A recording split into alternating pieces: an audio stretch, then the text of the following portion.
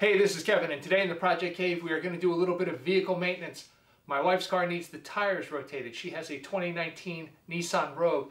Now that vehicle has pinch welds on the frame, so what we're going to do is use this adapter.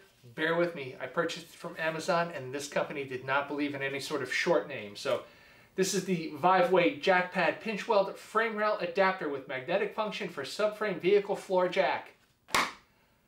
That's what the title was on the order. So anyway, the adapter here, the pinch weld adapter, flat part sits on the jack, the frame, the pinch weld goes into the slot right here. It's got some magnets to hold it in place while you position the jack, and then you just raise the jack to catch the bottom flat area of the adapter, lift the car.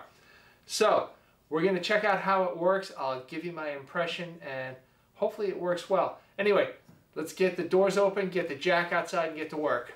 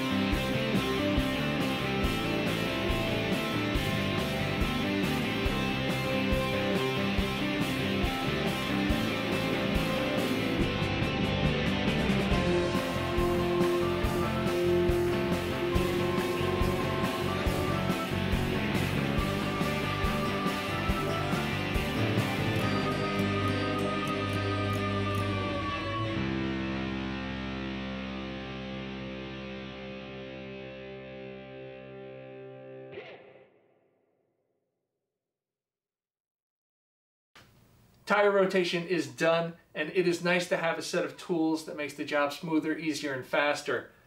This little addition to my toolkit, this pinch weld jack adapter, fits that requirement. There are a couple magnets inside, holds it right on the frame over the pinch weld, so you can use your regular floor jack and do the lift nice and easy. If I were using those scissor jack, I think I'd still be out there working, and well, I'm happy with this. I'm a home gamer. I think this is going to provide years of service for me. I don't know how it would do in an industrial situation. I don't lift 5 or 10 cars a day. I lift my wife's car every couple months if it needs some maintenance. So, but I would definitely buy this product again. Happy with everything about it except the name. Holy cow, the 5-way jack pad pinch weld frame rail adapter with magnetic function for subframe vehicle floor jack is a mouthful.